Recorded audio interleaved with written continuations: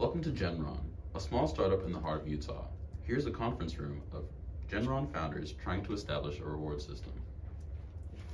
First things first, what pay level should we establish for our company? I think that we should have a high pay level.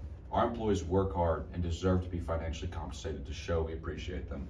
You fool, this isn't Silicon Valley. We are a small startup. We can't afford to pay every employee like the CEO. We should have a relatively low pay level so that we can allocate finances to growing our business in other ways. We can motivate employees later with raises.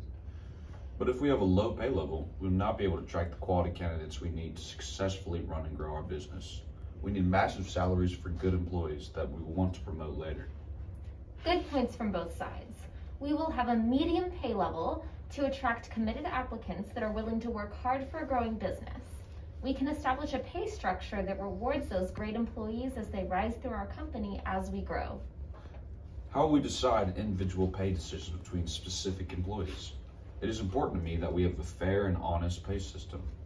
Fair and honest is great, but we have to be careful with what we spend. We should pay employees as little as we can get away with. That can be problematic. Sometimes gender differences and cultural norms can prevent deserving employees from negotiating for a better salary that they deserve. We should offer the same salary for the people in the same roles. But that doesn't take into account differences in ability and productivity. Half of these employees can't even meet the status quo. Cultural and gender differences are not the basis that we should be using to determine which employees are worth more to us. Again, good points on both sides. We should aim to make individual pay decisions based on performance, not on cultural differences. Well, how can we make sure that the pay decisions are fair? Nobody needs to know if they are fair except us, or else we will have people whining and dragging because of unequal pay. That isn't necessarily true. There's increasing evidence that transparency in pay decisions can increase fairness. Open information is known to increase the efficiency of the labor market. So you're saying that exposing salaries might encourage employees to work harder to earn better salaries? No way. These people are motivated by fear, not money. Not really. Knowing their employees are being paid fairly will keep everyone satisfied. It can also increase feelings of trust in the company. Speaking of salaries, how should we compensate our employees? Should we focus only on monetary compensation, or should we reward employees with benefits and stock options?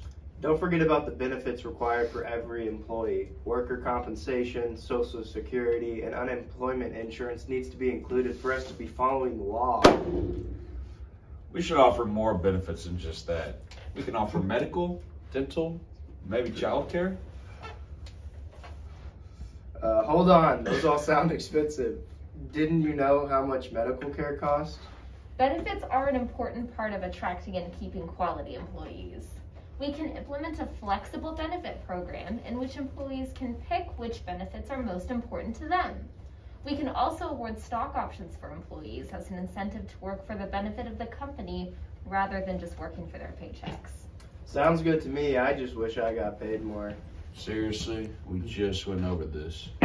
So I heard we're getting a raise? Genron made the decision to have a medium pay level, allowing for room for growth and benefit for hardworking employees. They kept pay open and honest, which improves trust and gave employees the option to choose the benefits that work for them.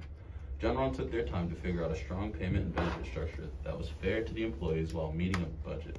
Employees 4 was fired and pay was reallocated as bonus to other employees.